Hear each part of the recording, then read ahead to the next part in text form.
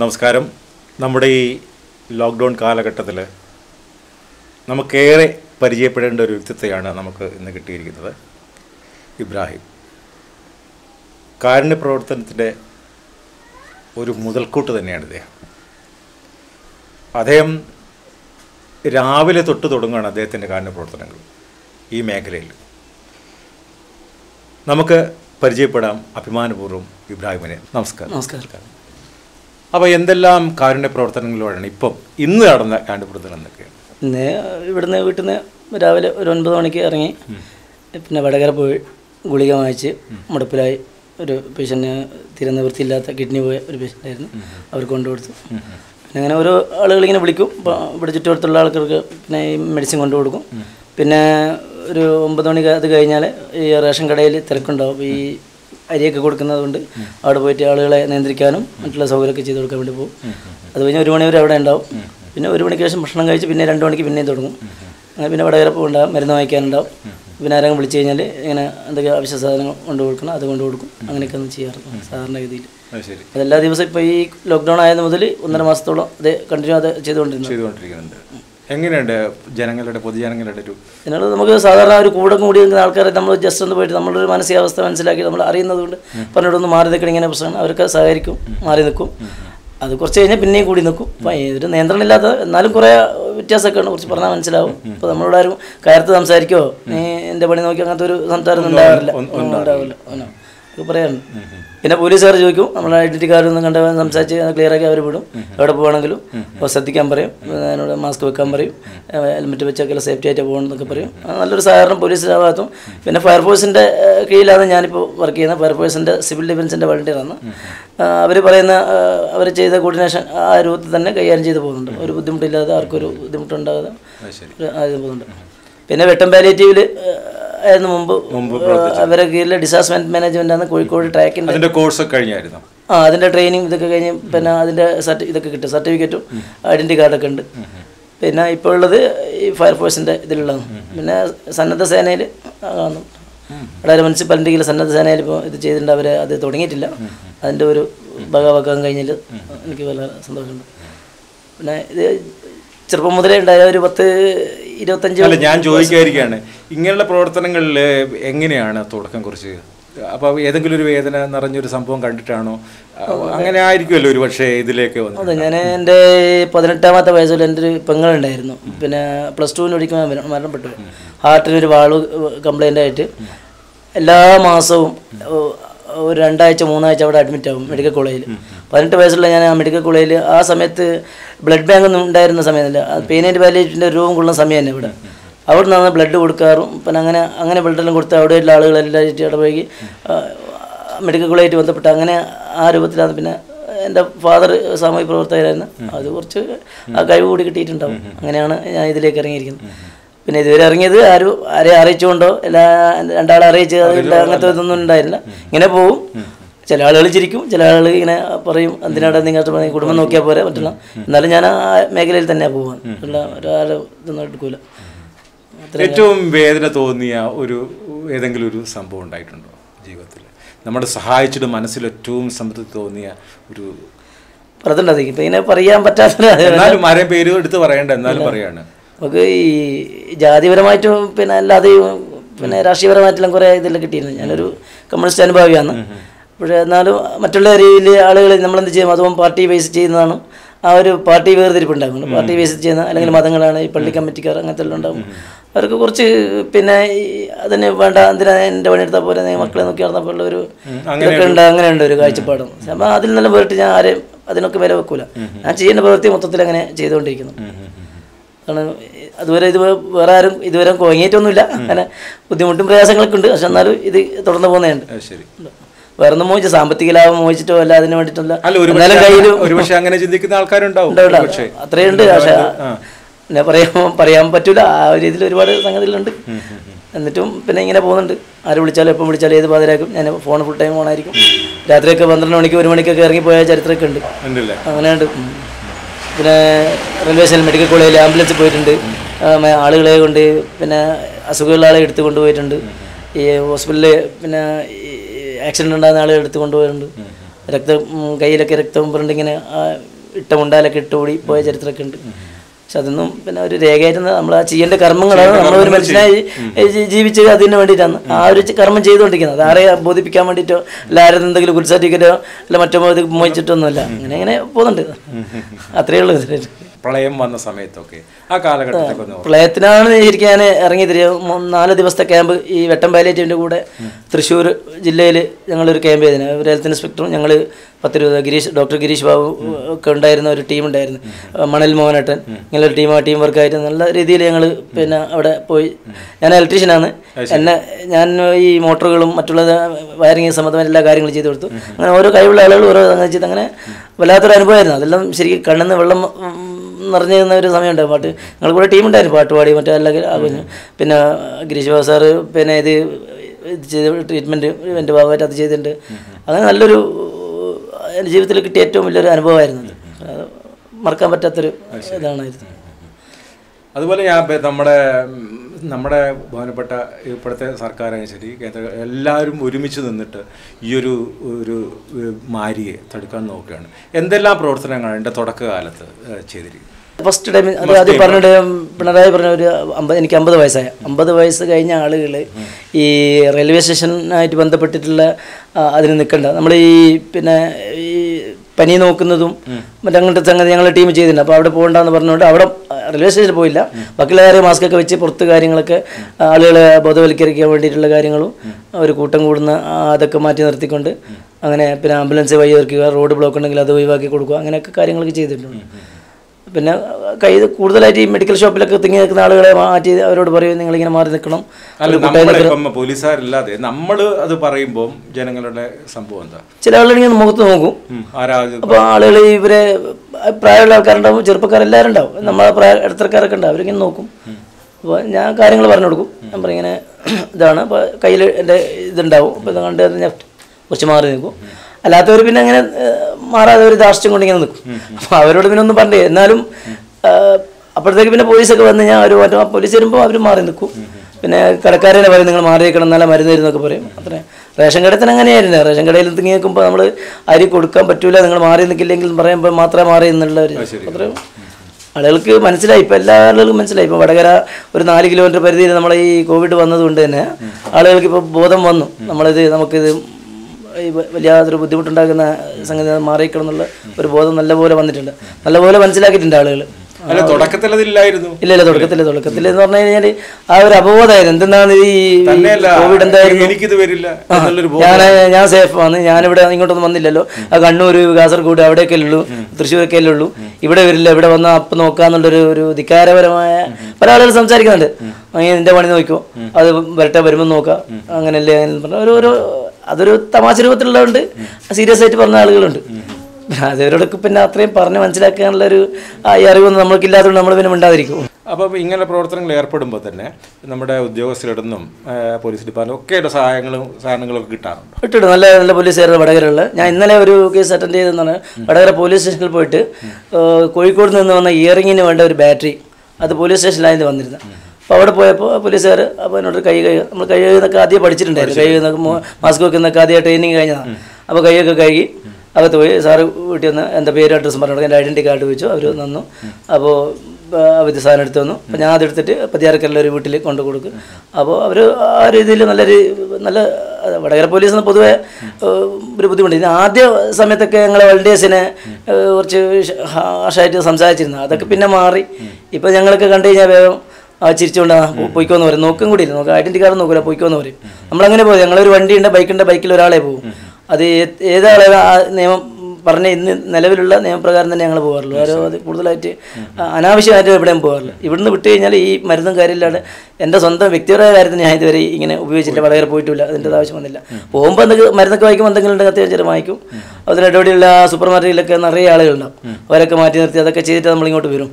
അല്ലെങ്കിൽ രാത്രി ഇവിടെ എത്തുമ്പോഴത്തേക്ക് 7-8 മണിയൊക്കെ ആവും ചില സമയത്തൊക്കെ. ചില സമയത്ത് നേരത്തെ വരും.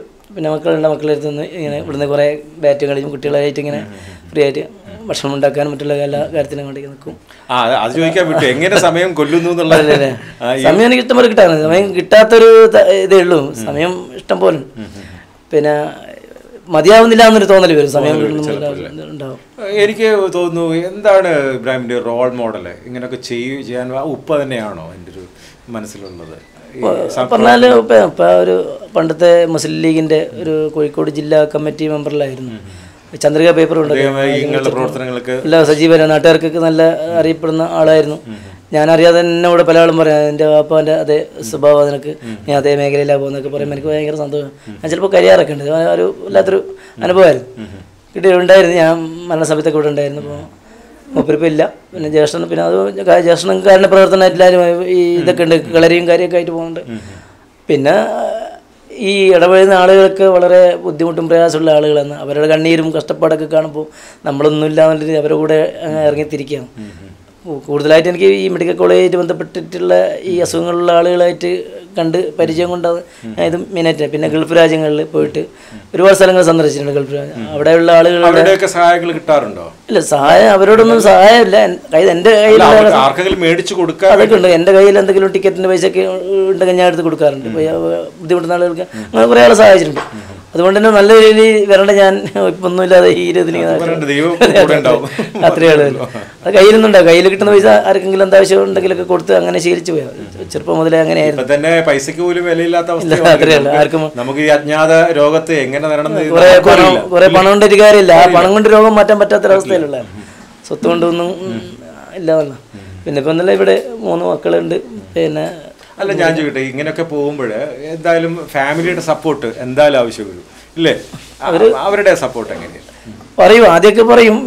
പിന്നെ അവർക്കറിയാം, പറഞ്ഞിട്ട് ഞാൻ ഇതേ മേഖലയിലാണ് പോവും. അത് ആ സമയത്ത് അറിയുന്ന. പിന്നെ ഇപ്പോൾ ഈ കാലത്ത് ഒന്നും പറയില്ല, എവിടെ എന്തൊക്കെ എങ്ങനെ ഉണ്ട് എന്നൊക്കെ പറഞ്ഞ് അവർക്കൊരു ആവേശമായിട്ടുണ്ട്. മക്കൾക്കെല്ലാം നല്ലൊരു ആവേശം. ഒന്നും ബുദ്ധിമുട്ടായിട്ടൊന്നും പറയാം, നെഗറ്റീവായിട്ടൊന്നും പറയില്ല, പോസിറ്റീവായിട്ട് കാര്യങ്ങൾ കാണുന്നുണ്ട്. ഇതിപ്പോൾ ഞാൻ വെറുതെ ചോദിക്കാം ഇബ്രാഹിമിനോട്, ഇതൊരു നല്ലൊരു കാലഘട്ടമായിട്ട് വിശ്വസിക്കുന്ന ആൾക്കാരില്ലേ ഈ ഒരു ലോക്ക്ഡൗൺ? തീർച്ചയായും. കാരണം എന്താ വെച്ചാൽ നമ്മുടെ ഫാമിലിയായിട്ട് ചേരാനും പിന്നെ അതുപോലെ തന്നെ പ്രകൃതിയൊക്കെ മാറി എല്ലാം നല്ലൊരു അങ്ങനെ ഒരു കാലഘട്ടം വേണമെന്ന് ആഗ്രഹിക്കുന്നുണ്ട്. അത് മാത്രമല്ല, അത് വേണമെന്ന് മാത്രമല്ല, ഞാൻ പറഞ്ഞ ഈ മതിൽക്കെട്ടിൻ്റെ ഉള്ളിലുള്ള ജീവിതം മാറി വിശാലമായി എല്ലാവരും കൂടി ഇടപെടുന്ന ഒരു ജീവിത രീതിയിലേക്ക് ഇനി വരണം. അതിന് വേണ്ടിയിട്ടായിരിക്കും ഇപ്പം പറഞ്ഞ ദൈവം ഉണ്ടെങ്കിൽ ആ ദൈവം പറഞ്ഞിട്ടില്ലായിരിക്കും, ദൈവം ഇറക്കിയതായിരിക്കും ഈ ഒരു വിപത്തിനെ എന്നിരിക്കുന്നത്. അപ്പോൾ കുറേ ആളുകൾ അതിൽ മാറി. ഇന്ത്യയിൽ മാത്രമല്ല, ലോകം മുഴുവനാണ്. ആർക്കും അവിടെ ജാതി ഭേദം രാഷ്ട്രീയം മതം ഒന്നുമില്ലല്ലോ. എല്ലാവരും ഏകകണ്ഠേന ഇങ്ങനെ എടുക്കുന്ന ഒരു തീരുമാനമല്ല. അവർക്ക് എനിക്ക് ഏറ്റവും കൂടുതൽ വിഷമം ഉണ്ടാക്കുന്നത് മതിൽക്കെട്ടിനുള്ള ജീവിതമാണ്. അത് വല്ലാത്തൊരു അനുഭവം. ഞാൻ പല സമയത്ത് ഗിരിസാറിൻ്റെ കൂടെ ഒക്കെ പോകുമ്പോൾ അവർ സംസാരിക്കുന്ന രീതിയിൽ ഞാൻ എനിക്ക് കേട്ട് ഇതാക്കാറുണ്ട്. ചുറ്റുമതിൽ 10 സെൻറ്റിൽ 10 സെൻറ്റിൽ മൊത്തം മതിൽ കെട്ടിയിട്ട്, മുമ്പെല്ലാം ഞങ്ങൾ ഇവിടുന്ന് വീട്ടിൽ നിന്ന് തറവാടുള്ള സമയത്ത് അടുത്ത വീട്ടിൽ പോയിട്ട് ഉപ്പ് മുളക് എല്ലാ സാധനവും വാങ്ങിക്കൊണ്ടിരിക്കുന്ന ഒരു സാധനം. അപ്പോൾ അതൊക്കെ മാറി. ആരോടും മിണ്ടൂല, ഒതുങ്ങി ജീവിക്കുക, എന്തും ഇല്ലെങ്കിൽ ആരോടൊന്നും പറയാതെ ആ ഒരു ബുദ്ധിമുട്ട്. നമ്മളിപ്പോൾ ഫ്രീഡം പറയും. ഞാൻ അവരോട് പറയും, ഭാര്യനോട് പറയും, എന്തെങ്കിലും ഇടവലത്ത് പോയിട്ട് വാങ്ങിച്ചു തൽക്കാലമായിട്ട് കൊടുക്കുക, അല്ലെങ്കിൽ ക്ലാസ്സിൽ നടന്ന് വാങ്ങിച്ചു, അതൊന്നും കുഴപ്പമില്ല. എന്നാലും അവർക്കൊക്കെ ബുദ്ധിമുട്ടാണെങ്കിൽ എന്നാലും പോവും. ചില എന്താ അങ്ങനെ ഒരു ഞങ്ങളുടെ ജീവിതം അങ്ങനെയാണ്. പക്ഷേ ഇപ്പം ഇബ്രാഹിമിനെ സംബന്ധിച്ചോളം അദ്ദേഹത്തിൻ്റെ ജീവിതം ജാതി മതം രാഷ്ട്രീയം ഒക്കെ മാറ്റി നിർത്തിക്കൊണ്ടുള്ളൊരു സേവനമാണ് ചെയ്യുന്നത് ഇല്ലേ? തീർച്ചയായിട്ടും. അങ്ങനെയല്ലല്ലോ, ഒരു സമൂഹത്തിന് വേണ്ടി അങ്ങനെയാണ് ചെയ്യുന്നത്. അത് ഉണ്ടായിരുന്നു. അത് ഈ രാഷ്ട്രീയത്തിൽ പ്രവർത്തിക്കുമ്പോഴും ഈ ജാതി ഉള്ള, അതായത് ഈ പള്ളി കമ്മിറ്റി ആയതുകൊണ്ട് അങ്ങനെ ഒരുപാട് അനുഭവങ്ങൾ ഉണ്ടായിട്ടുണ്ട്. പക്ഷെ അതൊക്കെ പിന്നെ അങ്ങനെ ഫ്രീ ആയി കിട്ടിയത്, പിന്നെ അതിനെ ഉൾക്കൊണ്ടില്ല. അത് അങ്ങനെയുണ്ട്. പിന്നെ ഈ റോഡിൽ ഞാൻ പിന്നെ ബ്ലോക്ക് ഉണ്ടാകുമ്പോൾ നിൽക്കും. അപ്പോൾ പോലീസുകാരൊക്കെ പോലീസുകാരെന്ന് പറയും. അപ്പോൾ നാട്ടുകാർ നോക്കി ചിരിക്കും. ഒരു പുച്ഛിച്ചുകൊണ്ടൊരു ചിരിയൊക്കെ ഉണ്ടാവും. ഞാൻ കൈകൊണ്ട് ട്രാഫിക് സൈനിലൊക്കെ കൊടുത്തിട്ട് ചെയ്യുമ്പോൾ അവർക്കൊരു പുച്ഛമായി. ഞാൻ അവരോട് പറയും, നമ്മളെന്താണ് ചെയ്യുന്നത്, നമ്മളതാണ് നമ്മൾ ആരെന്ത് വിചാരിക്കും, മറ്റുള്ളവരെന്ത് അത്രയും നമ്മൾ നോക്കണം. നമുക്കെന്ത് ചെയ്യാൻ പറ്റും, ഇതാണ് അത് ചെയ്യാം. ഞാൻ അതിൽ സംതൃപ്തി കണ്ടുപിടിക്കുന്ന ആളാണ്. എനിക്ക് അത്രയും വേണ്ടും. എന്ത് കിട്ടുന്നു അല്ല എന്ന് പ്രതീക്ഷിച്ചുകൊണ്ടെന്നില്ല. നിങ്ങളാരും തരാൻ വേണ്ടി ഒരു വെള്ളം പോലും ഞാനായിരുന്നു വാങ്ങി കുടിക്കാറില്ല. അപ്പോൾ അതൊക്കെ തന്നെയാണ് എൻ്റെ ഈ ജീവിതം. എൻ്റെ ജീവിതത്തിൽ ഞാനിങ്ങനെ നിൽക്കുന്നത് തന്നെ. അല്ലെങ്കിൽ പണ്ട് രോഗിയോ അസുഖമോ എല്ലായിട്ട് ഇങ്ങനെ മാറിപ്പോയിട്ടുണ്ടാവും. ഞാനങ്ങനെ കൂട്ടുകാരുടെ സാധാരണ എങ്ങനെയാണ്? ഒരുപാട് ബാക്ക്ഗ്രൗണ്ട് എനിക്ക് ഒരുപാട് കൂട്ടുകാരുണ്ട്. എല്ലാവരും നല്ല ഈ ഡോക്ടർമാരുണ്ട്, വക്കീൽമാരുണ്ട്. പൊതുവെ എല്ലാ കാര്യങ്ങളും രാഷ്ട്രീയത്തിൽ കുറേ അറിയപ്പെടുന്ന നേതാക്കന്മാരെല്ലാം എല്ലാം ഉണ്ട്. നമ്മൾ കാര്യങ്ങളൊക്കെ അവർ എന്ത് പറഞ്ഞാലും നമ്മൾ പോയി ചെയ്തു കൊടുക്കും. അതുപോലെ തന്നെ അവർ നമ്മളെന്ത് പറഞ്ഞാലും അവർ ആ ഒരു ഇത് നമുക്ക് ചെയ്തു തരും, ഉപകാരങ്ങളൊക്കെ ചെയ്തു തരും. അങ്ങനെ ഉണ്ടാവും പൊതുവെ എല്ലാവരും. ഞാനിനി അവസാനമായിട്ടൊന്ന് ചോദിച്ചോട്ടെ, നമ്മുടെ അല്ലേ ഈ ഒരു മാറ്റം നല്ലതാണെന്ന് പറഞ്ഞു. ഇനിയും ഈ മനുഷ്യൻ മാറുമോ? ഇത്രത്തോളം ദൈവം ഇങ്ങനെ ഒരു ലോകം മുഴുവൻ മനുഷ്യനെ ഇങ്ങനെ ആക്കുമ്പോഴും ഇതൊക്കെ കഴിഞ്ഞു കഴിഞ്ഞാലും വീണ്ടും പഴയതിലേക്ക് പോകും എന്ന് ഇബ്രാഹിം തോന്നുന്നുണ്ടോ? ഇതിൽ മാറ്റം എന്ന് പറഞ്ഞാൽ കുറച്ച് ആളുകൾ മാറും, കുറച്ച് ആളുകൾക്ക് അത് ബോധം വരും. മാറാത്തതൊന്നേ ഉള്ളൂ നമ്മുടെ ഈ മതഭ്രാന്തന്മാരുടെ അന്ധമായ മതവിശ്വാസം കൊണ്ട് നടക്കുന്ന ആളുകൾ അത് മാറി നടക്കും. അത് ഈ ഇത് കഴിഞ്ഞാൽ പിന്നെ അതേപോലെ തന്നെയാവും. അതിപ്പോൾ ഇന്നലെ പിണറായി പറഞ്ഞതുപോലെ ഈ റമദാൻ മാസത്തിലുള്ള കാര്യങ്ങളൊക്കെ ചെയ്യാൻ വേണ്ടി വീട്ടിൽ നിന്ന് ചെയ്യാമെന്ന് പറഞ്ഞ പോലെ അതൊക്കെ കുറച്ചൊക്കെ ചെയ്യും. പിന്നീട് അത് കഴിഞ്ഞ് പിന്നെ ഇങ്ങനെ ഒരു മാറി ഉണ്ടായിരുന്നോ എന്ന് പോലും അവർ അതിനെ പറ്റി ചിന്തിക്കില്ല. അത് മറന്നു. 2 പ്രളയം, ഒന്നല്ല 2 പ്രളയം. അത് കഴിഞ്ഞ് പിന്നെ നിപ്പ വന്ന്, നിപ്പയുടെ സമയത്തൊക്കെ ഞങ്ങൾ വല്ലാത്തൊരു ഇതിലായിരുന്നു. എന്താ ചെയ്യണം, നമുക്ക് ചെയ്യാൻ പറ്റും. ഞങ്ങൾ അങ്ങോട്ട് പോയി ചോദിക്കാം, അല്ല എന്താ ചെയ്യാണ്ടുണ്ട്, ഞങ്ങൾ എന്താ ചെയ്യേണ്ടതുണ്ട്. അപ്പോൾ ആ സമയത്തൊക്കെ അവർ വിളിക്കും, ആവശ്യമുണ്ടെങ്കിൽ വിളിക്കും, പോകേണ്ടി വരും. അങ്ങനെ ഇവർ വിളിക്കും, പോകേണ്ടി വരും, നമുക്ക് പോകണം, നമ്മൾ തയ്യാറ്, എന്തിനും തയ്യാറാണ്. ഞങ്ങളുടെ ടീമിൽ അങ്ങനെ ഇപ്പോൾ വാട്സപ്പിൽ വിളിച്ച് ചോദിക്കും, ഞങ്ങൾ എന്താ വേണ്ടത്, ഞങ്ങൾ വരണോ, അല്ല എവിടെയാണ് പോകേണ്ടത്. ഞാൻ ഇന്നലെ തിരുവള്ളൂർ പോയിട്ട് ഒരു മരുന്ന്, ഈ ക്യാൻസറിൻ്റെ ഒരു മരുന്ന് ഫ്രീ ആയിട്ട്. മരുന്നുകളൊക്കെ എങ്ങനെയാണ് സംഘടിപ്പിക്കുന്നത്? അത് റയർ കേസൊക്കെ ഉണ്ടാവില്ല. ചിലതൊക്കെ ആളുകൾ സ്പോൺസർ ചെയ്യുന്ന അവർ വിളിച്ച് പറയും, ഈ മെഡിക്കൽസിൽ അവിടെ കൊടുക്കണം, ഇന്ന ആൾ വരും. അല്ലെങ്കിൽ നമ്മളടുത്ത് ഈ വായനശാല അല്ലെങ്കിൽ ട്രസ്റ്റിൻ്റെ ആൾക്കാർ പണം തരും, ഇവരെ ഇത് വാങ്ങിക്കൊണ്ട് കൊടുക്കണം, എന്നിട്ട് അവർ വാങ്ങിക്കൊടുക്കും. അല്ലാത്തത് കുറേ മെഡിസിൻ നമുക്കിപ്പം ഗവൺമെൻറ് ഹോസ്പിറ്റലിൽ നിന്നും കുറേ മെഡിസിനൊക്കെ ഫ്രീ ആയിട്ട് കുറച്ച് ആൾ തന്നിട്ടുണ്ട്. അതൊക്കെ കൂട്ടി ഈ കിഡ്നി പോയ ആളുകൾക്കും ക്യാൻസർ രോഗികൾക്കും എത്തിച്ചു കൊടുക്കണം. പിന്നെ അധികം വീട്ടിലുള്ള ആളുകൾ പണമുണ്ട്, അവർ പണം തരും, അപ്പോൾ നമ്മൾ മെഡിസിൻ വാങ്ങിച്ചു കൊടുക്കും. അത് പിന്നെ പുതിയ സ്റ്റാൻഡിൽ നിന്ന് നീതി മെഡിക്കൽസിൽ നിന്ന് കിട്ടുന്ന മരുന്നുണ്ടാവും, ഇത്ര % ഇത് വെച്ചിട്ട്, അപ്പോൾ അത് കൊണ്ടു കൊടുക്കും. അവർക്ക് പൈസയില്ല, മരുന്ന് സമയത്ത് എത്തുമ്പോൾ തന്നെ അവർക്ക് വലിയൊരു സന്തോഷം. അപ്പോൾ പറയൂ, ഞാനൊരാളെ ആദ്യം ഇവിടെ വൃത്തമാൻ്റെ ഒരാൾക്കാണ് ആദ്യമായി മരുന്ന് കൊണ്ടു കൊടുത്തത്. പിന്നെ അത് സ്പ്രെഡ് ചെയ്ത് ഇപ്പം ഡെയിലി 4-5 വീടുകളിൽ മരുന്നെത്തിക്കുന്ന രൂപത്തിലായിരുന്നു. കോഴിക്കോട് മെഡിക്കൽ കോളേജിൽ നിന്ന് വരെ മരുന്നെത്തിച്ച് ഞങ്ങൾ ഇവിടെ ഒരു പിന്നെ ഈ ട്യൂമറിൻ്റെ ഒരാൾക്ക് കൊണ്ടുകൊടുത്തിട്ടുണ്ട് മരുന്ന്. അത് 4000 ചില്ലാൻ രൂപയൊക്കെ വില വരുന്നുണ്ടാവും മരുന്ന്. ചിലതൊക്കെ വലിയ വിലയായിരിക്കും, ചിലത് 100-50 അത്രയൊക്കെ ഉണ്ടാവും, 2000-3000 ഒക്കെ വില ഉണ്ടാവും. നമ്മളെ കയ്യിൽ പൈസ ഇല്ലാണ്ട് സഹായിക്കണം എന്ന് ആഗ്രഹമുണ്ട്, പക്ഷേ പണമില്ലാത്തൊരു ബുദ്ധിമുട്ടാണ്. എല്ലാം കുറേ ആളുകൾ സഹായിക്കും. ഇവിടെ പിന്നെ കുറച്ച് ആളുകളുണ്ട്, നമ്മൾ ഈ വെളുത്തമല വായനശാലയും പെയിനൻ്റ് വാലിയേറ്റീവിൻ്റെ എല്ലാ ആൾക്കാരുണ്ട്, അവരൊക്കെ കുറേ സഹായിക്കും. ആവശ്യം മരുന്നുകളെ പറയണം എന്നൊക്കെ പറഞ്ഞു അവരെ കയ്യിൽ നിന്നൊക്കെ എടുത്തിട്ടാണ്. പിന്നെ ഇപ്പോൾ കിറ്റ് കൊണ്ടു കൊടുക്കാനും അതൊക്കെ ഞങ്ങൾ കുട്ടികളൊക്കെ എല്ലാ വീട്ടിലും ഫുഡൊക്കെ എത്തിക്കേണ്ട ഫുഡിൻ്റെ കമ്മ്യൂണിറ്റി കിച്ചണിൽ ഞാൻ കുറേ സാധനങ്ങളൊക്കെ എത്തിക്കാറുണ്ടായിരുന്നു. ഈ ഇല, പേപ്പർ, ചക്ക, പിന്നെ ഇങ്ങനെ കുറേ സാധനങ്ങളൊക്കെ കമ്മ്യൂണിറ്റി ആദ്യമായിട്ട് ഞാൻ കൊണ്ടുകൊടുത്തായിരുന്നു. ഇപ്പം പകുതി ഡിവൈഡ് ചെയ്തിട്ട് പകുതി ഇപ്പം സാധനങ്ങൾ എത്തിച്ചു കൊടുക്കാം, പകുതിയാണ് അവരിപ്പം ഭക്ഷണം ഉണ്ടാക്കുന്നുള്ളൂ. അപ്പോൾ കുറേ തേങ്ങയെല്ലാം കുറേ തേങ്ങയെല്ലാം എത്തിച്ചിട്ട് കൊടുത്തിട്ടുണ്ട്. അവരെ ഫസ്റ്റ് പേപ്പറിലൊക്കെ അവർ ഇബ്രാഹിം ബക്കർ അങ്ങനെ ഉണ്ടായിരുന്നു. ഞാൻ ശ്രദ്ധിക്കാറില്ല, ഞാനിത് കൊണ്ടുകൊടുക്കുക ആവശ്യം വരുമ്പോൾ സാധനം എത്തിച്ചു കൊടുക്കും, ഞാനിങ്ങനെ പോരും.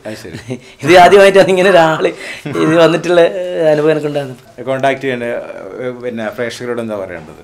എന്താവശ്യം ഉണ്ടെങ്കിൽ എന്നെ വിളിച്ചോളൂ, നമ്പർ നമുക്ക് കൊടുക്കാം. തീർച്ചയായിട്ടും പറയാം. പിന്നെ അത് മാത്രമല്ല, നമ്മളുണ്ട്, ഇനി നിങ്ങൾക്ക് ഒരു ബുദ്ധിമുട്ടുണ്ടാവില്ല, ഈ സർക്കാരിൻ്റെ കൂടെ നമ്മളുണ്ട്. നമ്മളെല്ലാവരും ഒത്തൊരുമിച്ച് എല്ലാ ഇതിൽ നിൽക്കണം. മാറി നിൽക്കുന്ന ആളുകളിൽ ഇതിനു വേണ്ടി സന്നദ്ധമായി പ്രവർത്തിക്കണം എന്നുള്ളതാണ് എനിക്ക് പറയാനുള്ളത്. ആരും മാറി നിൽക്കരുത്, ഒരുമിച്ച് നിന്നാലേ ഇത് നടക്കും. ഞാൻ കുറച്ച് ആളുകൾ മാറി നിന്ന് ഒരു വിഭാഗീയതയിൽ ഉണ്ടായി കഴിഞ്ഞാലൊന്നും ഇത് പോകില്ല. നമ്മൾ ആ ഒരു കമ്മ്യൂണിക്കേഷൻ നഷ്ടപ്പെട്ടു പോയാൽ പിന്നെ വല്ലാത്തൊരു അനുഭവമാണ്. നമുക്കത് എല്ലാവരും തൊള്ളോട് ഒരുമിട്ടുകൊണ്ട് അത് ഇങ്ങനെ ഇത് ചെയ്യണം എന്നുള്ളതാണ് എനിക്ക് ഈ അവസരത്തിൽ പറയാനുള്ളത്. ഒന്നുമില്ല, നമ്മൾ ഈ വ്യക്തിത്വത്തെ പരിചയപ്പെടേണ്ട ആൾ തന്നെയാണ് ഇപ്പം പ്രേക്ഷകർക്ക് മനസ്സിലായി കാണും. തീർച്ചയായും വളരെ വളരെ നന്ദി. കുറച്ച് നിമിഷങ്ങൾ കൈകൊടുക്കാൻ പാടില്ല, അറിയാതെ. Okay, thank you. നിങ്ങൾക്ക് നമ്മുടെ വടകരയുള്ള ഏത് ഭാഗത്തുള്ള ആളുകളായാലും ശരി, വല്ല ആവശ്യമുണ്ടെങ്കിൽ മരുന്ന് എത്താത്ത മരുന്ന്, കിട്ടാത്ത മരുന്ന്, അല്ലെങ്കിൽ ദൂരെ നിന്ന് വരുന്ന മരുന്നാണെങ്കിൽ പോലും ഞങ്ങൾ സിവിൽ ഡിഫൻസ് വടകരയുടെ കീഴിലുള്ള ഒരു മെമ്പറാണ്, ഒരു വളണ്ടിയറാണ് ഞാൻ. എൻ്റെ നമ്പർ ശ്രദ്ധിച്ച് കേൾക്കുക. ഈ നമ്പറിൽ വിളിച്ചു കഴിഞ്ഞാൽ എപ്പോഴും ഞാൻ നിങ്ങളുടെ കൂടെ ഉണ്ടായിരിക്കുന്നതാണ്. എൻ്റെ നമ്പർ 97 44 15 57 45. ഒന്നുകൂടി പറയാം, 97 44 15 57 45.